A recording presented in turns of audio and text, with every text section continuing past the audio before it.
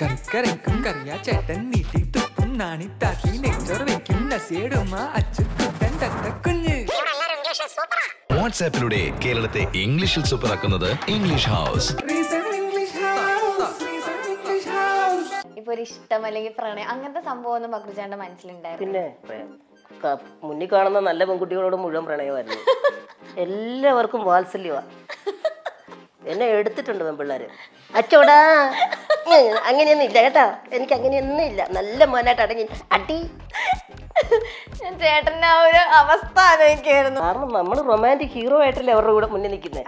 ഞാൻ സീനിയറായപ്പോ ഗ്യാങ് ഒക്കെ ഇട്ട് ഗ്യാങ്സ്റ്റർ ആയിട്ട് വന്നിട്ട് ഗേൾസ് ഒക്കെ ഇവിടെ വരൂ, എന്താ ചെയ്യുന്നത്, പാട്ട് പാടുവോ? ആ പാട്ട് പാടൂ, രാമാശ്രീ അങ്ങനെയൊക്കെയുള്ള പാട്ടുകളും അങ്ങനെയൊക്കെ ചെയ്യിപ്പിച്ചിട്ടുണ്ട് ഞാൻ. ഗോത്തല കുട്ട്കൊള്ളി എന്തായിരുന്നു ഊട്ടായിട്ട. കോവിഡ് ഇങ്ങനെ നിൽക്കുന്നോണ്ടാണോ പക്രുചേട്ടൻ അതിൽ നിന്നൊന്ന് മാറി നിന്നത്? എന്റെ ഡോക്ടർ പറഞ്ഞു നീയും ചെറുതാണ്, വൈറസും വളരെ ചെറുതാണ്. എത്ര ഇപ്പൊ ഗ്യാപ്പ് വന്നാലും പക്രുചേട്ടനുള്ള ഒരു സ്പേസ് എപ്പോഴും ലോകത്തിൽ ഇത്തരത്തിലൊരു പീസ് ഒന്നേ ഉള്ളെന്ന് പറഞ്ഞു. ഇനി വേറെ വരാനില്ലാന്ന് എന്നോട് പറഞ്ഞ് ആനപ്പുറത്ത് കയറാവോന്ന് ചോദിച്ചു. എനിക്കാണ് ആന ഭയങ്കര ഇഷ്ടമാണ്. കയറി ഇരുന്ന് കഴിഞ്ഞപ്പോ ഈ ആനയുടെ തലയിലെ രോമം ഇല്ലേ, അത് ബാക്കിൽ കൊണ്ടു കയറിയിട്ട് നിലവിളിയോട് നിലവിളി. ഒരു മുറിയിൽ ഇരുന്ന് കുരങ്ങനായിട്ട് ഭയങ്കരമായിട്ടും ഇത് കൊട്ടിച്ച് റെഡിയാക്കി ഇങ്ങനെ ഇരിക്കുക. ഞാൻ ഓട്ടോയിൽ നിന്ന് ചാടി, കൂടെ ചെസ് നമ്പർ ഒന്നും ഇല്ലല്ലോ, ചാടി ഒരു ചേച്ചി ഇതിനെ ആരും അഴിച്ചു വിട്ടു. പിന്നെ എന്തായാലും വന്നല്ലേ കുരങ്ങ കയറിക്കോളാൻ പറഞ്ഞു. സ്റ്റേജ് കയറി 2 ചാട്ടമൊക്കെ ചാടി ഇങ്ങനെ കഴിച്ചിട്ട് ജഡ്ജസിനെയും കൊഞ്ഞനം കൂട്ടി. പക്രുചേട്ടൻ ഇപ്പൊ ഇത്രയും ചെറിയൊരു മനുഷ്യനാണെന്നുള്ള രീതിയിൽ. പക്ഷെ പാർവതി ഒരു കാര്യം പറഞ്ഞത് ശരിയായില്ല. ഞാൻ ചെറിയ നടൻ എന്ന് പറഞ്ഞത്. അയ്യോ, ചെറിയ നടൻ ഞാൻ പറഞ്ഞില്ല. അങ്ങനെ പറഞ്ഞു ഇല്ലേ? പറഞ്ഞില്ലേ ചെറിയ നടൻ എന്ന് പറഞ്ഞു. കേരളത്തെ ഇംഗ്ലീഷിൽ സൂപ്പറാക്കുന്നത് ഇംഗ്ലീഷ് ഹൗസ് ആണ്. ഒരു പേഴ്സണൽ ട്രെയിനറിന്റെ സഹായത്തോടു കൂടി ഇനി നിങ്ങൾക്ക് വാട്സപ്പിലൂടെ ഇംഗ്ലീഷ് പഠിക്കാം.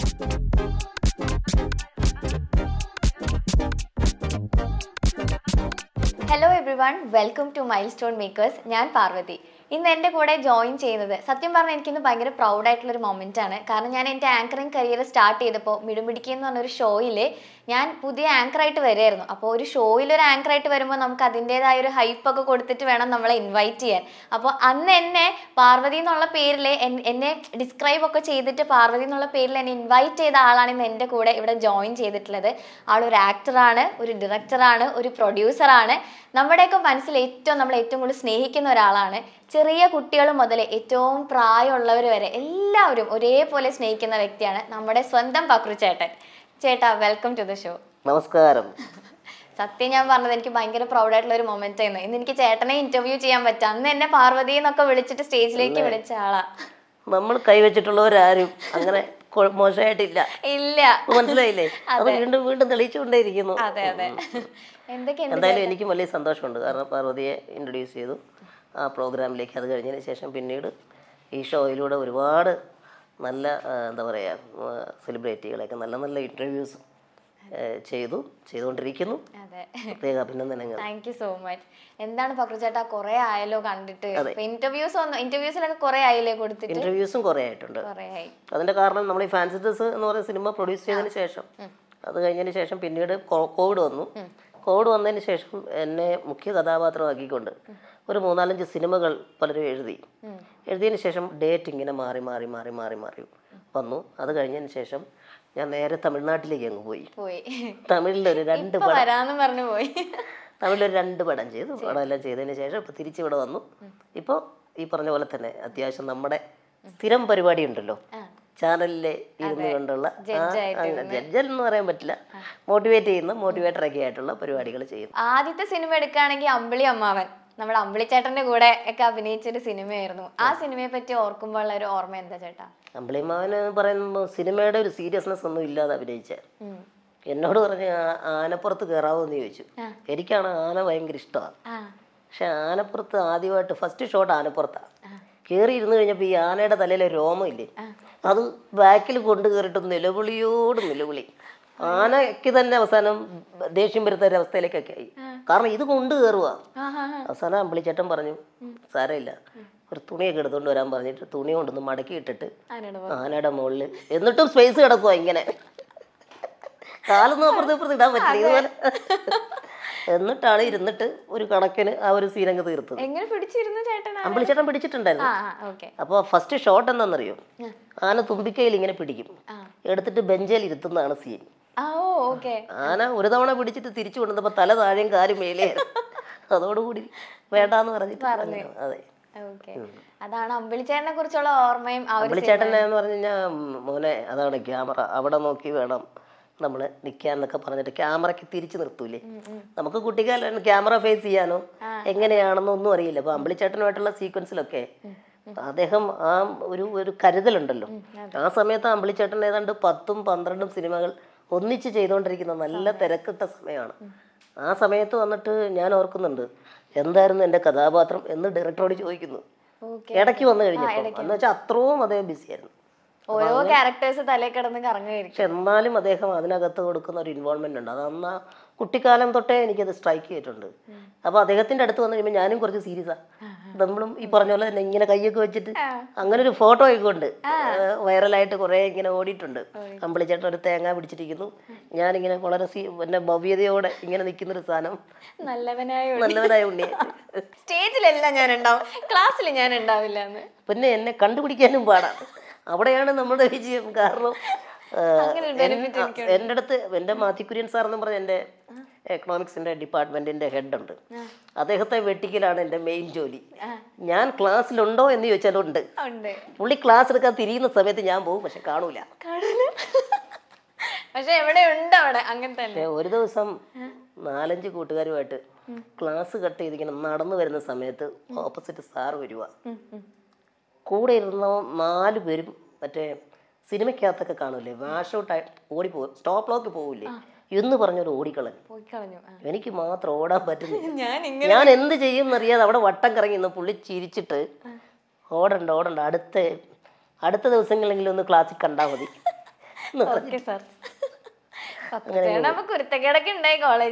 കുരുത്തക്കേടെ ഉണ്ടായിരുന്നോ? അതേ ഉണ്ടായിരുന്നുള്ളൂ. കാരണം ക്യാമ്പസ് ജീവിതം ഒരുപാട് ആസ്വദിച്ചിട്ടുണ്ട്. റാഗിങ്ങോ? പിന്നെ ഞാൻ റാഗ് ചെയ്തിട്ടുണ്ട്. എന്നെ റാഗ് ചെയ്തിട്ടില്ല. അയ്യോ പാവം. സെന്റിമെന്റ്സ് പിടിച്ചു. ഞാൻ വളരെ ഭവ്യതയോടുകൂടി കുട്ടി ഇതൊക്കെ ആയിട്ട് അത് കഴിഞ്ഞ് ഞാൻ സീനിയറായപ്പോ ഗ്യാങ്ങും ഒക്കെ ആയിട്ട് ഗ്യാങ്സ്റ്റർ ആയിട്ട് വന്നിട്ട് ഗേൾസ് ഒക്കെ ഇവിടെ വരൂ, എന്താ ചെയ്യുന്നത്, പാട്ട് പാടുവോ? പാട്ട് പാടും. ഞാൻ കൊച്ചു നിന്നിട്ട് പാട്ട് പാടിച്ചില്ല ഇവര് ദേഷ്യപ്പെടും. കൂട്ടുകാരുണ്ടല്ലോ അവരെല്ലാം നല്ല ഇതാണ്. പക്ഷെ ഇവരൊക്കെ ഒന്ന് ആലോചിക്കുക, പെൺകുട്ടികളുടെയൊക്കെ ഒരു അവസ്ഥ. താഴേക്കൊക്കെ നോക്കി നിന്നിട്ട് ചെറിയ കൊച്ചിനെ പോലത്തെ ഒരാളോട് താട്ട് നോക്കിയിട്ട് രാമാശ്രീ അങ്ങനെയൊക്കെയുള്ള പാട്ടുകളും അങ്ങനെയൊക്കെ ചെയ്യിപ്പിച്ചിട്ടുണ്ട് ഞാൻ. ആ സമയത്ത് കുഴപ്പമില്ലാത്ത ചെറിയ അതെന്താന്ന് വെച്ച് കഴിഞ്ഞാല് എല്ലാ പാർട്ടിയിലുള്ള ആൾക്കാരും നമ്മുടെ കൂട്ടുകാരാണ്. എന്നെ ഇങ്ങനെ കരൊഴിവായി വിട്ടിരിക്കുവായിരുന്നു. പിന്നെ ഏറ്റവും വലിയൊരു ഹൈലൈറ്റ് എന്താന്ന് വെച്ച് കഴിഞ്ഞാൽ ഈ സ്റ്റേജ് പരിപാടികൾ സ്കൂൾ കോളേജിന് വേണ്ടിയിട്ട് യുവജനോത്സവങ്ങളിലൊക്കെ പോയി മത്സരിച്ചിട്ട് പ്രൈസ് കിട്ടും. ഇതൊരു വലിയൊരു കാര്യമാണ്. അതുകൊണ്ട് കോളേജുകാർക്കും അധികം കുരുത്തക്കേട് കാണിച്ചാലും വലിയ കുഴപ്പമില്ല. എന്താന്ന് വെച്ച് കഴിഞ്ഞാൽ നമുക്ക് കോളേജിൽ എന്നെ 4 വഴക്ക് പറഞ്ഞാൽ പിന്നീട് ഒരു മാസമോ അല്ലെങ്കിൽ 2 മാസമോ കഴിയുമ്പോൾ നമ്മുടെ കോളേജിന്റെ അഭിമാനമാണ് പ്രൈസ് മേടിച്ചിട്ട് അതെല്ലാം ഉണ്ടാവും. അപ്പൊ ഞാനിങ്ങനെ ഇങ്ങനെ ഇരിക്കും ചിരിച്ചിട്ട്. അങ്ങനെയൊക്കെ ഉണ്ട്. എല്ലാ സ്റ്റേജിലും അമ്മയാണ് കൊണ്ടുപോകുന്നത്. കഥാപ്രസംഗം, mono item, mimicry, fancy dress. 4 ഐറ്റത്തിനും ഇങ്ങനെ പോയിക്കൊണ്ടേയിരിക്കുക. ഫാൻസി ഡ്രസ് എന്തൊക്കെ ചെയ്തിട്ടുണ്ട്? ഫാൻസി ഡ്രസ് ഞാൻ ആദ്യം ഫാൻസി ഡ്രസ് വാമനനായിട്ട് ആദ്യം സ്റ്റേജിൽ കയറിയത് 4ാം ക്ലാസ്സിൽ പഠിക്കുമ്പോൾ ഫസ്റ്റ്. അത് കഴിഞ്ഞ് പിന്നെ റവന്യൂ ജില്ല കൊല്ലം ആ സമയത്ത് കുരങ്ങനായിട്ട്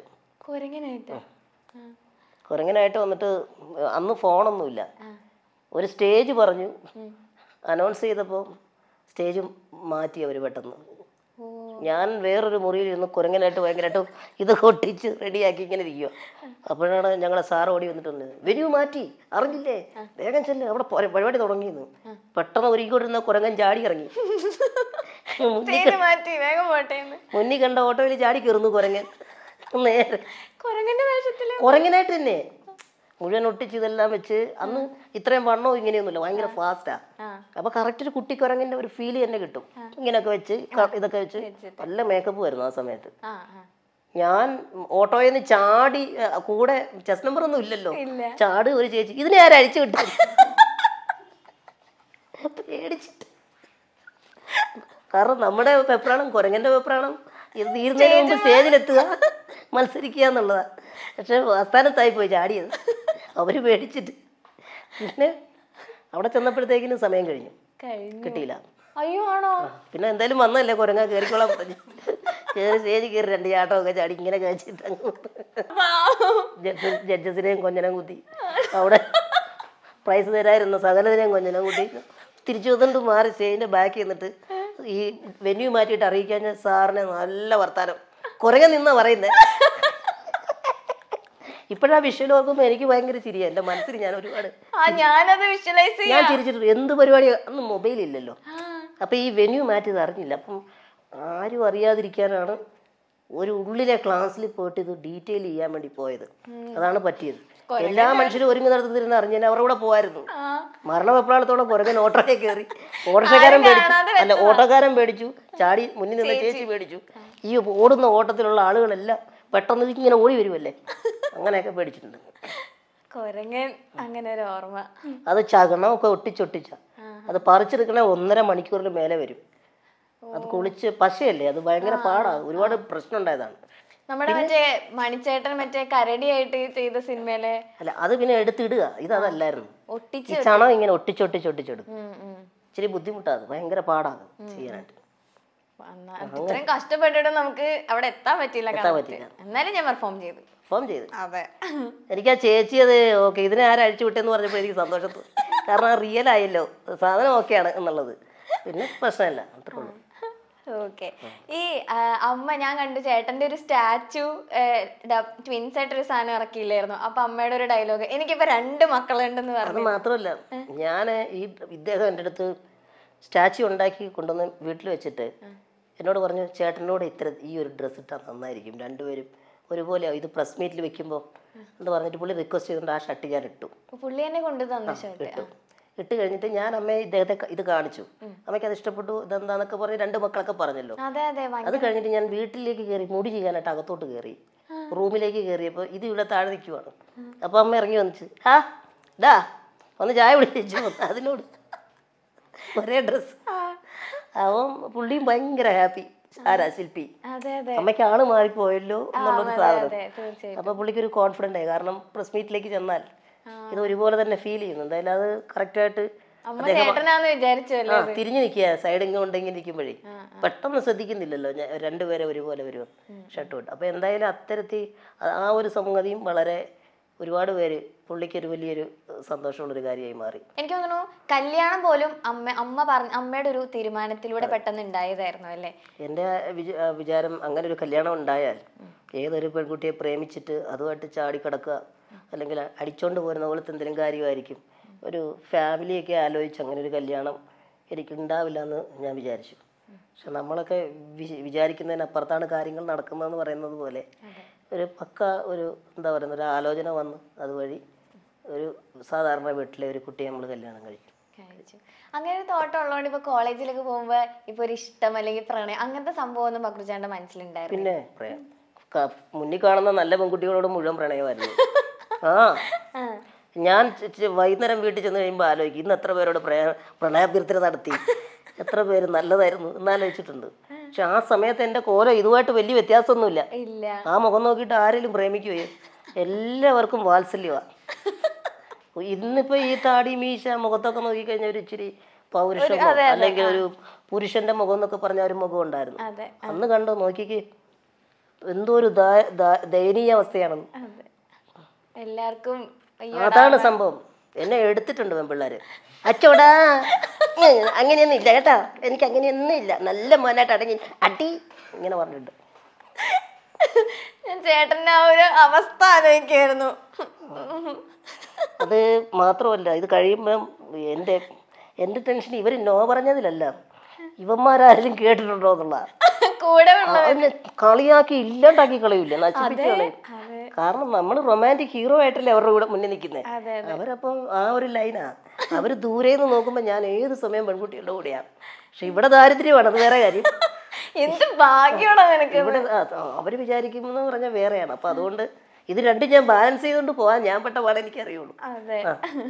പക്ഷെ എനിക്ക് തോന്നുന്നു മറ്റേ ബോഡി ഗാർഡിലായിട്ടൊക്കെ വന്നപ്പോൾ വീണ്ടും ആ ഒരു കോളേജ് ലൈഫൊക്കെ ശരിക്കും ചേട്ടന് ശരിക്കും ഓർമ്മ വന്നു ഭയങ്കരമായിട്ട്. കാരണം ഞാൻ പോകാൻ ആഗ്രഹിച്ചൊരു കോളേജായിരുന്നു അത് ഷൂട്ട് നടന്നത്, CMS കോളേജ് കോട്ടയം.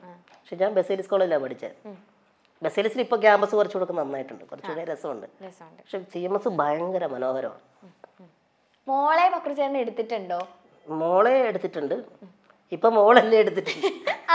മോള് ചില സമയത്തൊക്കെ പിടിച്ചു പോക്കാൻ നോക്കും, പിന്നെ അവള് ഈസി ആയിട്ട് പോക്കും. അതെ. പിന്നെ ഒരു നായിക ഒരു പാട്ട് സീനിൽ മുഴുവൻ എന്നെ എടുത്തോണ്ട് വിഷമിച്ചിട്ടുണ്ട്. മല്ലിക കപൂർ അത്ഭുത ദ്വീപിൽ ചക്രമാവ് പാട്ടില് അതിനകത്തൊക്കെ. അതെ. ഒരു മറ്റേ മല്ലികയുടെ സെറ്റ് പ്രോപ്പർട്ടി ആയിരുന്നു ഞാൻ. സാർ ആക്ഷൻ അപ്പൊ തുടങ്ങും. അത് കൊള്ളാം. ഓക്കെ. അല്ല ഞാൻ ഫോട്ടോ കണ്ടിട്ടുണ്ട്, മോളെ മടിയിൽ വെച്ചിട്ടിരിക്കുന്ന ഫോട്ടോ. അപ്പൊ ഞാൻ ചോദിച്ചതാണ് ചേട്ടൻ കിടക്കുന്ന കാര്യം പറഞ്ഞപ്പോ അമേരിക്കയിൽ ഒരു പ്രോഗ്രാമിന് പോയി. നേരത്തെ മുഖം കാണിച്ച മുഖം ഒന്നുകൂടെ കാണിക്കണേ. കാണിച്ചു ഈ മുഖമാണെന്ന് ഓർക്കണം. ഇപ്പൊ ഒന്ന് കാണിച്ചോളൂ. അതെ തീർച്ചയായിട്ടും. ഓക്കെ, ഇതാണ് ഫോട്ടോ. കണ്ടല്ലോ, നിഷ്കളങ്കനായ ഈ മുഖത്തിന്റെ ചെറിയ വ്യത്യാസം. ഒരു 1-2 വർഷം കഴിഞ്ഞിട്ട് US പോകുന്നു. US പോയിട്ട് എമിഗ്രേഷൻ കഴിഞ്ഞ് ഇറങ്ങുന്ന സമയത്ത് അവിടുത്തെ ഒരു നല്ല ഇച്ചിരി വണ്ണമൊക്കെ ഉള്ള ഒരു പോലീസ് ഉദ്യോഗസ്ഥ, ബ്ലാക്കാണ് പുള്ളിക്കാരി. ഈ പറഞ്ഞ പുള്ളിക്കാരി എന്നെ സ്നേഹം കൊണ്ട് അങ്ങ് എടുത്തിട്ട് എൻ്റെ കൂടെ ഉള്ളവർക്ക് കൊടുക്കുന്നില്ല. അവരെല്ലാം വെയിറ്റ് ചെയ്യുക, പോലീസ് ഉദ്യോഗസ്ഥയല്ലേ, ഇത് കൊടുക്കാതെ മേടിക്കാൻ പറ്റില്ല. No no no no no show no no no മാറ്റം മറിച്ചെന്ന് പറഞ്ഞ് ഭയങ്കര ലാളനോ കാര്യങ്ങളും. അപ്പം ഇവർ നോക്കുമ്പോൾ ഞാൻ ഇങ്ങനെ അവരുടെ കയ്യിലിരുന്നിട്ട് ഇത് ചെയ്യുന്നു. അപ്പോൾ അവർ വിചാരിക്കുന്നത് ഞാനിത് രസിക്കുന്നുണ്ടെന്നാണ്. ഞാനിതിൻ്റെ കയ്യിൽ നിന്ന് താഴെ പോകാതിരിക്കാൻ രക്ഷപ്പെടാൻ വേണ്ടിയിട്ടുള്ള തന്ത്രപ്പാടാ. മറ്റവരൊന്ന് തന്നിരുന്നേ കൊണ്ടുപോയി അതെ എന്നുള്ള രീതി വെയിറ്റ് ചെയ്യുന്നു. അങ്ങനെയുള്ള സംഭവങ്ങൾ ഉണ്ടായിട്ടുണ്ട്. അതെ. അഞ്ചറടയ്ക്കും പത്രോസേട്ടൻ ഇംഗ്ലീഷിൽ സൂപ്പറാ. This tire should retire ta. This one also. ഞാൻ വേറൊരു ഫോട്ടോ കൂടെ കാണിക്കട്ടെ. ഇതാരായിരുന്നു? ഇത് പക്രു ചേട്ടൻ തന്നെ ഇങ്ങനെ എഡിറ്റ് ചെയ്ത് ഒരു ഭാവാഭിനയവും ഒരു കോപ്രായവും. ഭരതനാട്യത്തിൽ അത് എടുത്തത് എനിക്കൊന്ന് അന്നും ഈ ഇതേപോലത്തെ കട്ടിങ്ങുകളുണ്ടല്ലോ, അതാണ് നമ്മുടെ ഉന്നം. ഞാൻ ചെറിയൊരു സെഗ്മെന്റിലേക്ക് പോവാണ്. പക്രു ചേട്ടൻ, അത് നമ്മുടെ സിനിമാ ഫീൽഡിലുള്ള കുറച്ച് ആർട്ടിസ്റ്റുകളുടെ പേര് ഞാൻ എഴുതി വെച്ചേക്കാം. അപ്പൊ അവരെ പറ്റി ചേട്ടൻ ആദ്യം മനസ്സിൽ വരുന്ന ഒരു ഓർമ്മ ഒന്ന് ഷെയർ ചെയ്യണം. നോക്കാം, ശ്രമിക്കാം. ഇല്ല, 5 പേരുടെ എന്താന്ന് വെച്ച് കഴിഞ്ഞാൽ ഇവരെ കുറിച്ച് എനിക്ക് നന്നായിട്ട് അറിയുന്നതാണെങ്കിൽ ഞാൻ പറയാം. അല്ല, ആദ്യം വരുന്ന ചെറിയ നല്ല ഓർമ്മ ഷെയർ ചെയ്ത 5 പേരെ ഞാൻ എഴുതിയിട്ടുള്ളൂ. ഒരുപാട് പേരൊന്നും ഞാൻ എഴുതിയിട്ടില്ല. കുറെ പേരെ ഞാൻ ചോദിച്ചു. ഇപ്പൊ ജഗതി ചേട്ടനെയൊക്കെ പറ്റി ഞാൻ ഓൾറെഡി ചോദിച്ചു കഴിഞ്ഞു. മമ്മൂക്കയെ കുറിച്ച് പെട്ടെന്ന് വരുമ്പോ എന്താ പറയാ, മമ്മൂക്കയുടെ കയ്യിലോട്ട് കിട്ടിയ കുഞ്ഞാണ് ഞാൻ. അണ്ണൻ തമ്പി, അതിലാണ് ആദ്യമായിട്ട് മമ്മൂക്കയുടെ ഒപ്പം. ലേബർ റൂമിൽ നിന്ന് കൊച്ചിനെ മേടിക്കുന്ന സമയത്ത് പാട്ടിനകത്തൊരു ഹ്യൂമർ, അത് ഒരു കോമഡി രംഗമാണ്. തുറന്നു നോക്കുമ്പോൾ ഞാനാണ്. അന്ന് തൊട്ടുള്ള ഒരു കണക്ഷൻ ഇരിക്കുകയായിട്ട്. പിന്നീട് എടുത്തു പറയേണ്ടത് ഗിന്നസ് പക്രു എന്ന എന്നെ ആദ്യമായിട്ട് വിളിക്കുന്നത്, എനിക്ക് Guinness book of world റെക്കോർഡിൻ്റെ certificate തരുന്നത് മമ്മൂക്കയാണ് വരുന്നത്. അന്ന് മമ്മൂക്ക ഇത് കാണിച്ചപ്പോൾ അതിൻ്റെ സീല് പൊട്ടിച്ച് മമ്മൂക്ക നോക്കിയിട്ട് പറഞ്ഞു, എടാ ഇത് ചെറിയ കാര്യമൊന്നുമല്ല, ഇതൊരു വലിയ കാര്യം, ആഘോഷിക്കേണ്ട കാര്യമാണെന്ന് പറഞ്ഞിട്ട്. അങ്ങനെ പറഞ്ഞപ്പോൾ ഞാൻ ഇക്കോടെ ചിക്കായ എനിക്ക് ഇതൊക്കെ തന്നെ തരുന്നതായിട്ട് ഒരു സംഭവം. ആ സെക്കൻഡിൽ തന്നെ ആ ലൊക്കേഷനിൽ അങ്ങനെ ഒരു സംവിധാനം ഉണ്ടായി. എല്ലാവരുടെയും കൂടെ നിന്ന് നമുക്ക് എനിക്ക് ആ സർട്ടിഫിക്കറ്റ് തരുവാണ്. എൻ്റെ വീട്ടിൽ വന്നു, എൻ്റെ വീട്ടിൽ നിന്ന് ഭക്ഷണം കഴിച്ചു. അതിന് ശേഷം ഇങ്ങോട്ട് എത്രയും കാലം, എത്ര നാൾ തൊട്ട് പരിചയപ്പെട്ടു, അന്ന് തൊട്ട് ഇന്ന് വരെ ആ ഒരു എന്താ പറയുക, നമ്മളോടുള്ളൊരു കരുതൽ, മനസ്സിലെവിടെയോ അദ്ദേഹത്തിനൊരു എനിക്കൊരു സ്പേസ് അദ്ദേഹം തന്നിട്ടുണ്ട്. അദ്ദേഹത്തിൻ്റെ മനസ്സിലെവിടെയോ എനിക്കൊരു ഒരു സ്ഥാനമുണ്ട്. ആ ഒരു സ്നേഹമുണ്ട്, അത് നമ്മളങ്ങനെ കൊണ്ടുപോകും. ആ സിനിമയാണ് ഇത്. ലാലേട്ടനുമായിട്ട് സ്റ്റേജ് പ്രോഗ്രാംസ് ഇപ്പം അമ്മ അസോസിയേഷൻ്റെ ആണെങ്കിലും അല്ലാതെ ആണെങ്കിലും ഉണ്ട്. പറഞ്ഞ പോലെ തന്നെ ലാലേട്ടനെ സംബന്ധിച്ചിടത്തോളം ഈ പറഞ്ഞ പോലെ തന്നെ ചെറിയ കാര്യങ്ങൾ വളരെ കാര്യമായിട്ട് ശ്രദ്ധിക്കുന്ന ഒരാളാണ്. അപ്പോൾ അതുകൊണ്ട് അദ്ദേഹത്തിൻ്റെ ശ്രദ്ധയിൽ ഞാനും ഉണ്ട്. ഓക്കെ, അത് മതിയെന്ന്. ഓക്കെ, ദിലീപേട്ടനെ കുറിച്ച് പറയുകയാണെങ്കിൽ എനിക്ക് ഏറ്റവും കൂടുതൽ പെർഫോം ചെയ്യാൻ സ്പേസ് തന്നിട്ടുള്ളൊരു ഹീറോ ആരാണെന്ന് ചോദിച്ചാൽ ദിലീപേട്ടനെ പറയുള്ളൂ. ജോക്കർ തൊട്ട് ഇങ്ങോട്ടുള്ള സിനിമകളെല്ലാം എടുത്താൽ ഏത് സിനിമകളും അദ്ദേഹത്തെ ഇപ്പോൾ ജോക്കർ, മീശ മാധവൻ, കുഞ്ഞിക്കൂനൻ, മുല്ല, പിന്നെ റിംഗ് മാസ്റ്റർ തുടങ്ങിയ ഏത് സിനിമകളാണെങ്കിലും, അതുപോലെ തന്നെ അദ്ദേഹം പ്രൊഡ്യൂസ് ചെയ്ത 2020 ഇങ്ങനെയുള്ള എല്ലാ സിനിമകളിലും ഏറ്റവും കൂടുതൽ എന്താ പറയുക, ഞാൻ എന്ന നടനെ ഓർത്തിട്ടുള്ളതും ഈ പറഞ്ഞ പോലെ തന്നെ നമുക്കൊരു കഥാപാത്രം എന്ന് പറയുന്നൊരു സംഭവം അത് വന്ന് നിന്ന് കഴിഞ്ഞ് ഒന്നിച്ച് നിൽക്കുന്ന സമയത്ത് നീ അത് ചെയ്യ് എന്ന് പറഞ്ഞിട്ട് ഒരു പ്രോത്സാഹനമുണ്ട്. അത് വളരെ പ്രധാനപ്പെട്ട കാര്യമാണ്. നമ്മൾ എൻകറേജ് ചെയ്യുക എന്ന് പറയുന്നത്, കൂടെ നിൽക്കുന്ന ആൾ ഇപ്പോൾ എത്ര ചെറിയ ആളാണെങ്കിലും അയാളെ പ്രോത്സാഹിപ്പിക്കാനുള്ളൊരു മനസ്സെന്ന് പറയുന്നത് വളരെ വലുതാണ്.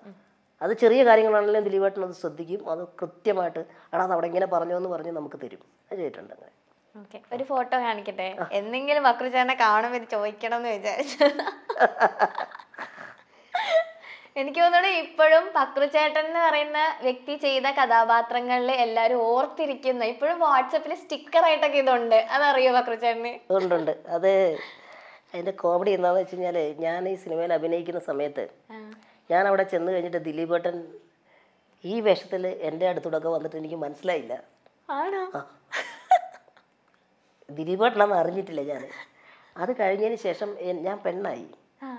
വേഷമൊക്കെ കെട്ടിക്കഴിഞ്ഞതിന് ശേഷം ഞാൻ ഷൂട്ടിങ് കഴിഞ്ഞ് വീട്ടിൽ പോയി, അല്ലെങ്കിൽ ഫ്രണ്ട്സിനോട് ആരോടും പറഞ്ഞില്ല. കാരണം എനിക്ക് എൻ്റെ മനസ്സിൽ ഒരു ഭയം ഉണ്ടായിരുന്നു, ഇത് കട്ട് ചെയ്ത് കളയും. കാരണം ഒരു സീനേ ഉള്ളൂ. ഇതിനു മുമ്പ് എന്നെ കണ്ടിട്ടുണ്ട് ആൾക്കാർ. മീശമാധവനാണെങ്കിലും അതുപോലെ ജോക്കറൊക്കെ കണ്ടിട്ടുള്ളതുകൊണ്ട് ഞാനാണെന്ന് അറിഞ്ഞുകൊണ്ട് ഞാൻ പെണ്ണായിട്ട് വന്നാൽ എങ്ങനെയാവും, അത് പെണ്ണായിട്ട് ജനങ്ങളത് കാണുമെന്നൊരു പേടിയുള്ളതുകൊണ്ട് ഞാനത് ആരോടും പറഞ്ഞില്ല. ഈ സീൻ ഉണ്ടെന്ന് ഞാൻ മറ്റു സുഹൃത്തുക്കൾ സിനിമ റിലീസ് ചെയ്ത് കഴിഞ്ഞതിന് ശേഷമാണ് ഇത്. അതാണ് എനിക്ക് ഏറ്റവും വലിയ സന്തോഷം വന്നതെന്ന് പറഞ്ഞാൽ, ഇപ്പോഴും ചില ചേച്ചിമാർ വന്നിട്ട് പറയും, ഓ ആ കുഞ്ഞിക്കൂനകത്ത് പെണ്ണുണ്ടല്ലോ, എന്തൊക്കെയാണ് കാണിച്ചത്, അതുപോലെ ചെറിയുന്നു. അപ്പോൾ എനിക്ക് തോന്നുന്നു അത് ആ ക്യാരക്ടർ അതിനൊരു ബിൽഡപ്പാണ്. ഈ പെണ്ണ് കാണാൻ പോകുന്നതിന് ഇദ്ദേഹത്തിൻ്റെ ഒരു ബിൽഡപ്പ് ഉണ്ട്. അതാണ് ആ കഥാപാത്രത്തെ അങ്ങനെ നിർത്തിയിരിക്കുന്നത്. ദിലീപേട്ടൻ എപ്പോഴാണ് അറിഞ്ഞത് പക്രുചേട്ടനാണെന്ന്? ദിലീപേട്ടനല്ലേ ഇതിന്റെ സൂത്രധാരൻ. എന്നെ വിളിച്ചിട്ട്, എടാ നിനക്കൊരു ലൈഫുണ്ട് വരുന്നു. പുള്ളിയുടെ ഒരു കോൺഫിഡൻസ് ആണ്, അത് ഉറപ്പാണത്. കാരണം ഈ പറഞ്ഞ പോലെ തന്നെ എന്താ നാണം നോക്കാൻ, നാണമൊക്കെ നോക്ക്. നാണോന്നോ എന്നെ ഒരുക്കിയിരിക്കുന്നത് അറിയാം. മുല്ലപ്പൂവൊക്കെ വെച്ച് മുടിയൊക്കെ മാറ്റിയിട്ട് ഇഷ്ടപ്പെട്ടിട്ടില്ല. പുള്ളിക്കാരുടെ വിചാരം മഞ്ജുവാരി അവിടെ പറയുന്നത്. എനിക്ക് ഇപ്പോഴും ഓർമ്മയുണ്ട ഇങ്ങനെ ഒരു സാധനം. ഞാനിവിടെ പെരന്നിറങ്ങി നിൽക്കുവാന്ന് പറഞ്ഞ് അങ്ങനെ വിടണ്ട എന്നൊക്കെ പറഞ്ഞിട്ട് ഓരോന്ന്.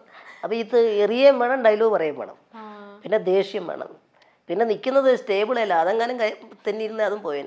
ഒറ്റ ഷോട്ട് എല്ലാം തരിപ്പണമാക്കി നാശിപ്പിച്ച് കൈ കൊടുത്തു. എന്നെ കൊണ്ട് ഇത്രയല്ലേ പറ്റുള്ളൂ. അടിപൊളിയായിട്ട് ചെയ്തിട്ടുണ്ടായിരുന്നു ചേട്ടൻ. അല്ല, അതിനകത്തൊരു കാര്യം എന്ന് വെച്ചാൽ വലിയ കുറവുകളുള്ളവരെ ചെറിയ കുറവുകളെ ഈ പറഞ്ഞ പോലെ തന്നെ അത് അങ്ങനെയൊക്കെ ഉണ്ട്. ഇപ്പം നമ്മളെ മനസ്സിലാക്കുക എന്ന് പറയുന്ന ഏറ്റവും പ്രധാനപ്പെട്ട ഒരു കാര്യം. നമ്മുടെ കുറവ് എന്താണ് നമ്മൾ മനസ്സിലാക്കുന്നിടത്താണ്. അതിനെ ആ ഒരു ഹ്യൂമറാണ് ഫലപ്രദമായിട്ട് ഉപയോഗിച്ചിരിക്കുന്നത്. തീർച്ചയായിട്ടും. അമ്മ കണ്ടോ പെണ്ണായിട്ട്? അമ്മ എന്ത് പറഞ്ഞു? അമ്മ പറഞ്ഞ് ഇത് കൊള്ളാം. കാരണം ഈ സ്റ്റേജ് പരിപാടിക്കൊക്കെ പോകുമ്പോൾ സൗന്ദര്യ മത്സരമൊക്കെ ഉണ്ടല്ലോ, അന്നത്തെ ഇതിനകത്ത് ജയസൂര്യൻ പെണ്ണായിട്ട് വരും. എൻഡിൽ വരുന്ന ആളാണ് ഞാൻ ഇങ്ങനെ സൗന്ദര്യ മത്സരത്തില്. അപ്പൊ അങ്ങനെ പെൺവേഷമൊക്കെ കെട്ടിയിട്ട് അപ്പൊ അങ്ങനെ എൻ്റെ കല്യാണം കാര്യങ്ങളെല്ലാം തീരുമാനിച്ച് ഈ പറഞ്ഞ പോലെ തന്നെ എന്താ പറയുക, പെണ്ണെ ഏറ്റവും വലിയൊരു സത്യം എന്താണെന്ന് വെച്ചാൽ എൻ്റെ സിനിമകളൊന്നും ഗായത്രി കണ്ടിട്ടില്ല. സിനിമകൾ കണ്ടിട്ടില്ല. ചാനലിൽ എവിടെ ഒരു ഇൻ്റർവ്യൂ വന്നൊരു സീക്വൻസ് മാത്രമേ പുള്ളിക്കാരി കണ്ടിട്ടുള്ളൂ. അപ്പോൾ അങ്ങനെ ചെറുക്കനെ ഒന്നുകൂടെ ഒന്ന് നന്നായിട്ട് കാണണമല്ലോ. അങ്ങനെ പോയിട്ട് ഇവർ പോയി ഒരു അവിടെ പത്തനാപുരത്ത് DVD ഷോപ്പുണ്ട്, കാസറ്റ് കട. അവിടെ പോയിട്ടൊരു കാസറ്റ് എടുത്തുകൊണ്ട് വന്ന് എല്ലാവരോടും ഇട്ട് കാണുക. അറേബ്യൻ കോമഡി ഷോ എന്നാണ് അതിൻ്റെ പേര്. അതിനകത്ത് എൻ്റെ ഇൻട്രൊഡക്ഷൻ തന്നെ ഇതുപോലെ ഇതെല്ലാം വെച്ച് കെട്ടി മുടിയെല്ലാം ഇങ്ങനെ ഇട്ടിട്ട് ഒരു വല്ലാത്തൊരു രൂപം. അപ്പോൾ അത് കഴിഞ്ഞതിന് ശേഷം ഈ പെൺകുട്ടിയെ വിളിച്ചിട്ട് കാര്യങ്ങൾ ചോദിച്ചപ്പോൾ, ചെറുക്കനെ കണ്ടോ എന്ന് ചോദിച്ചപ്പോൾ, കണ്ടു. ഏതാ കണ്ടേ? ആ അറേബ്യൻ കോമഡി ഷോയ്ക്കകത്ത് പെണ്ണായിട്ട് വരുന്നത് ഞാൻ കണ്ടായിരുന്നു. ഞാൻ ഫോൺ കട്ട് ചെയ്തു. ഞാൻ വിചാരിച്ചു തീർന്നു. ഇത് കണ്ടിട്ട് എത്ര സിനിമകളുണ്ടായിരുന്നു. അത്ഭുത ദ്വീപുണ്ട്, ഇതൊന്നുമില്ല. ഇതിനകത്ത് ഈ പെൺവേഷം, അതും കോമഡിക്ക് വേണ്ടി നമ്മൾ കുറച്ച് കൂട്ടിയിട്ടിട്ടുണ്ട്. അറേബ്യൻ കോമഡി ഷോയുടെ കാസറ്റിന്റെ കട്ടിങ് കൊണ്ട് എടുത്തിട്ടോ, അപ്പം മനസ്സിലാക്കും എന്താണ് കോലം എന്നുള്ളത്. എന്റെ വൈഫ് ആദ്യമായിട്ട് എന്തൊരു പ്രോഗ്രാം കണ്ടത് അതാണ്. അപ്പൊ എനിക്ക് മനസ്സിലായി ഇത് കുഴപ്പമില്ലാതെ കൂടെ വന്നോളൂ. എക്സ്ട്രീം ലെവലാ കണ്ടേക്കുന്നത്. ഇനി കൂടുതലൊന്നും കാണണ്ടാന്ന്. സാധാരണ എങ്ങനെയല്ലല്ലോ, വല്ല ആൽബങ്ങളും അങ്ങനെയൊക്കെയുള്ള ഏറ്റവും സുന്ദരനായിട്ട് നിൽക്കുന്നതല്ലേ ഉള്ളൂ. ഇതാണ് കണ്ടത് ആദ്യം. ചേച്ചിയുടെ കാര്യം ചോദിച്ചാൽ എന്റെ ഭർത്താവ് ആദ്യമായിട്ട് പെണ്ണായി വന്നതാ ഞാൻ ആദ്യമായിട്ട് കണ്ടേന്ന്. അന്ന് പറഞ്ഞു ഇനി മേലാവേഷം പെൺവേഷം. ഓക്കെ, കലാഭവൻ മണി മണിച്ചേട്ടൻ. അയ്യോ, ഒത്തിരി അനുഭവം. മണിച്ചേട്ടൻ്റെ കുറിച്ച് ഓർക്കുമ്പോഴേ നടക്കാൻ സമ്മതിക്കില്ല എന്നെ. ഇത് നടക്കുന്ന നമ്മൾ എയർപോർട്ടിലെല്ലാം എടുത്തുകൊണ്ട് നടക്കും. വർക്ക് ഉണ്ടായില്ലെങ്കിലും ഇല്ലെങ്കിലും ഒക്കെ ഇടയ്ക്ക് അജി എവിടെ ഉണ്ട് എന്ന് ചോദിച്ചിട്ടൊരു വിളി വരും. ചാലക്കുടിയിലൊക്കെ ചെന്നിട്ട് അങ്ങോട്ട് ചെന്നില്ലെങ്കിലും പുള്ളിയെ വിളിച്ചില്ലെങ്കിലൊക്കെ വിഷമം. അങ്ങനെയെങ്കിലുമൊക്കെ അറിഞ്ഞാൽ ഇത്രയും സൗഹൃദങ്ങൾ സൂക്ഷിക്കുന്ന ഒരു സാധാരണക്കാരനായ ഒരു വലിയ സിനിമ നടൻ. അങ്ങനെ ഒരു ടൈറ്റിൽ കൊടുക്കാൻ പറ്റും. അവിടെയുള്ള പുള്ളിയുടെ കൂടെ പണ്ടുണ്ടായിരുന്ന ആൾക്കാരെ തൊട്ടിട്ട് ഒരുപക്ഷെ ആ ഒരു മനസ്സ് തന്നെ ആയിരിക്കാം പുള്ളി ഈ പറഞ്ഞ പോലെ തന്നെ ചിലപ്പോൾ പുള്ളിക്ക് പോസിറ്റീവായിട്ട് നെഗറ്റീവായിട്ടൊക്കെ വന്നിട്ടുള്ളത്. ചില സിനിമാ നടനായിക്കഴിഞ്ഞാൽ പിന്നെ സിനിമാ നടന്മാരുടെ കൂടെയാണ്. ഇതങ്ങനെയല്ല, ഇത് സാധാരണക്കാരുടെ കൂടെ തന്നെ. സിനിമയ്ക്ക് വേണ്ടി സിനിമ നടനാവും. പിന്നെ ഇറങ്ങിക്കഴിഞ്ഞാൽ നാട്ടിലേക്ക് ഇറങ്ങിയാൽ ചിലപ്പോൾ ഒരു ഓട്ടോറിക്ഷ എടുത്തിട്ട് പോകും, അല്ലെങ്കിൽ കൂട്ടുകാരുടെ കൂടെ പോകും, ഫ്രണ്ട്സിന് പോകും. അവിടെ ഫ്രണ്ട്സിൻ്റെയൊക്കെ ആരുടെയെങ്കിലും എന്ത് സംഭവമാണ് മണി എന്ന് പറയുന്നത് സംഭവമാണ്. ഒരു വലിയൊരു സംഭവം തന്നെ. ട്രിപ്പൊക്കെ പോയാലും നമ്മളെ എന്തെങ്കിലും പറഞ്ഞാൽ പുള്ളി ഇറങ്ങും ആദ്യം. അങ്ങനെയൊക്കെ ഞാൻ കാരണം എന്നെ ആരാണ്ട് പറഞ്ഞെന്നും പറഞ്ഞൊക്കെ അടിക്കാൻ ചെന്നിട്ടുണ്ട് പുള്ളി, ദേഷ്യപ്പെട്ടിട്ട് അവനാ എന്നൊക്കെ പറഞ്ഞിട്ട്. എന്നുവെച്ചാൽ അതൊരു വികാരമായിട്ട് പുള്ളി കാണുക നമ്മളെയൊക്കെ. ജയറാമേട്ടൻ പറഞ്ഞ പോലെ ബിഗ് ഫാദറാണ് ഞങ്ങള് ഒന്നിച്ചുള്ളൊരു കോമ്പിനേഷൻ. ബിഗ് ഫാദർ കണ്ടിട്ട് സത്യം എന്റെ കണ്ണുവരെ നിറഞ്ഞിട്ടുണ്ട്. ഇപ്പൊ കോമഡി ആയിട്ടും ഇപ്പൊ ഭയങ്കര ഇമോഷണലി ഒക്കെ കൊണ്ടുപോയി. ജയറാമേട്ടൻ അങ്ങനെ സമ്മതിച്ചില്ലെങ്കിൽ അങ്ങനെ സിനിമ ഉണ്ടാവില്ല. ആ ഒരു റിസ്ക് എന്നേക്കാൾ കൂടുതൽ എടുത്ത ജയറാമേട്ടനാണ്. ഈ കഥ പറഞ്ഞ് ജയറാമേട്ടനാണ് ചെയ്യുന്നത്, ജയറാമേട്ടൻ സമ്മതിച്ചു എന്ന് പറഞ്ഞപ്പോൾ എനിക്ക് അത്ഭുതമായിരുന്നു. കാരണം എനിക്ക് ടെൻഷൻ കൂടി. കാരണം ഇദ്ദേഹത്തിൻ്റെ അച്ഛനായിട്ട് എന്നെ ആൾക്കാർ കണ്ടില്ല, തീർന്നില്ലേ, പോയില്ലേ കയ്യിൽ നിന്ന്. ആ ക്യാരക്ടർ പാളിയാൽ പോയി. പക്ഷെ അദ്ദേഹത്തിൻ്റെ ഒരു പെർഫോമൻസ്, പുള്ളിയുടെ കൂടെ നിന്ന് അഭിനയിച്ചപ്പോൾ നമുക്ക് കിട്ടിയ ഒരു എനർജി, അത് പറയേണ്ട ഒരു കാര്യമാണ്. പിന്നെ ഏറ്റവും ലേറ്റസ്റ്റ് ഇപ്പം മുമ്പേ പറഞ്ഞ ആക്സിഡൻറ്റ് നടന്നപ്പോൾ ആദ്യം വിളിച്ച ആൾക്കാരിൽ ഒരാൾ ജയറാമേട്ടാണ് എൻ്റെ. അതൊരു മനസ്സാണത് അദ്ദേഹത്തിൻ്റെ. ബിഗ് ഫാദറിലെ ക്ലൈമാക്സ് സീനും പിന്നെ എനിക്ക് ചിരി വരുന്ന ആ മതലിന്റെ അപ്പുറത്തിരുന്നിട്ട് അപ്പുറത്തെ വീട്ടിലെ പുള്ളിക്കാരിയുടെ എടുത്തിട്ട് ചായ കുടിക്കുന്നവരൊക്കെ ചോദിക്കുന്ന ചേട്ടൻ. അതുപോലെ തന്നെ എത്തി നോക്കുമ്പോഴത്തേക്കിന് അവനറിയത്തില്ല ഞാൻ ടീച്ചർമാരെയാണ് നോക്കുന്നതെന്നൊക്കെ പറയണതല്ലേ. അതുപോലത്തെ കുഴപ്പം പിടിച്ചൊരച്ഛൻ സാധനം. എനിക്ക് മിമിക്രി തൊട്ടേ ജയറാമേന്റെ കൂടെ. ഇപ്പം ഇതിൻ്റെ കൂടെ ഒരു കാര്യം കൂടെ പറയേണ്ടതുണ്ട്. അടുത്ത ഞാൻ ചെയ്യുന്ന മലയാളം പടം എനിക്ക് വേണ്ടിയിട്ട് നല്ലൊരു ക്യാരക്ടർ ഈ പറഞ്ഞ ബിഗ് ഫാദറിൻ്റെ ഡയറക്ടർ SP മഹേഷിൻ്റെ കൂടെയാണ്. കുറേ നാളുകൾക്ക് ശേഷമാണ് അദ്ദേഹം ഡയറക്റ്റ് ചെയ്യുന്നത്. അദ്ദേഹത്തിൻ്റെ ഒരു സിനിമയായിരിക്കും അത്. സിനിമയുടെ കാര്യങ്ങളൊക്കെ പുള്ളിയാണ് പറയേണ്ടത്. ഒരു നല്ലൊരു ക്യാരക്ടറിന് വേണ്ടി എന്നെ ക്ഷണിച്ചിട്ടുണ്ട്. ഓക്കെ, അപ്പം ഇത്രേ ഉള്ളൂ പക്രു ചേട്ടാ. അപ്പോൾ ഒരുപാട് സന്തോഷം നമുക്ക് വേണ്ടിയിട്ട് ഇവിടെ വന്ന ഒരു ഇൻ്റർവ്യൂ തന്നതുപോലെ കുറേ കഥകളൊക്കെ പറഞ്ഞു തന്നതിലും. എന്തായാലും ഈ സ്ഥിരം ഞാൻ സംസാരിക്കുന്നതൊക്കെ ഡിഫറെൻ്റ് ആയിട്ട് എനിക്ക് കുറച്ച് കാര്യങ്ങൾ ഓർത്ത് പറയാൻ പറ്റി. എന്ന് വെച്ചാൽ കുറേ നാൾ കൂടിയിട്ടാണ് ഒരു ഇൻ്റർവ്യൂ കൊടുക്കാൻ പറ്റിയത്. അപ്പോൾ അത് വളരെ സന്തോഷം. ഈ പറഞ്ഞ പോലെ തന്നെ പാർവതി മിടുമിടുക്കി ആയ പാർവതിയോടെ കൂടെ ഇരിക്കാൻ പറ്റിയതിൽ സന്തോഷം. അതുപോലെ തന്നെ മൈൽസ്റ്റോൺ മേക്കേഴ്സ് എന്ന ഈ ഒരു ചാനലിനൊപ്പം ഇരിക്കാൻ പറ്റിയതിൽ ഒരുപാട് സന്തോഷം. പറഞ്ഞ പോലെ തന്നെ നിങ്ങളുടെ ടൈറ്റിൽ പറയുന്ന പോലെ എനിക്കും ഇതൊരു മൈൽസ്റ്റോൺ ആവട്ടെ അല്ലേ. നാഴികക്കല്ലുകൾ ഇങ്ങനെ മുന്നിൽ ഇങ്ങനെ കിടക്കുകയാണ്. അപ്പോൾ അതുപോലെ നമുക്കൊക്കെ 2023 വരെയാണ്. ഒരുപാട് നല്ല നല്ല കാര്യങ്ങൾ ജീവിതത്തിൽ സംഭവിക്കട്ടെ.